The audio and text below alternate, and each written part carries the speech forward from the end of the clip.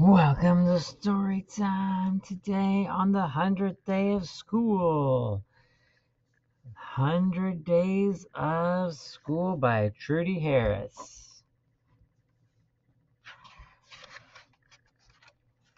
If you go to school for 95 days and then go 5 more days, what do you get?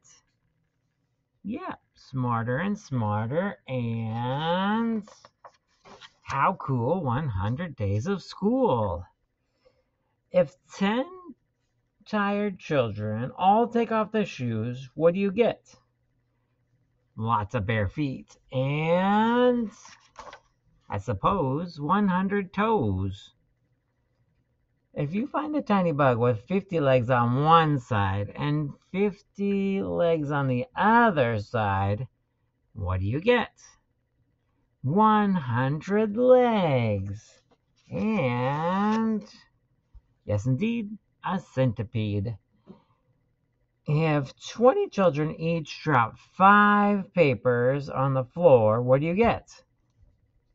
100 papers. And, I would guess, a big mess. If you eat 10 salty peanuts each minute for 10 minutes, what do you get?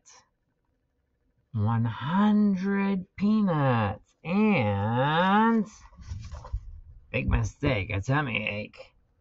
If 99 dots are on a clown suit, what do you get? 100 polka dots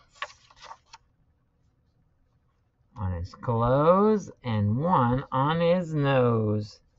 If 25 bees fly out of a hive, then 25 more, and 25 more, and 25 more, what do you get?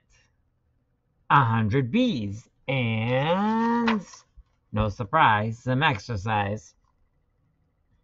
If you put 10 candles on a birthday cake and then add 90 more, what do you get? 100 candles. 100 days. With all those, a fire hose. If every day you save 1 penny for 100 days, what do you get? 100 pennies, or better yet, a dollar bill. If you pick 75 blackberries and your mom picks 25 more, what do you get? 100 berries and, oh my, blackberry pie for my teacher. If a train goes by with 99 cars and then 1 red caboose, what do you get?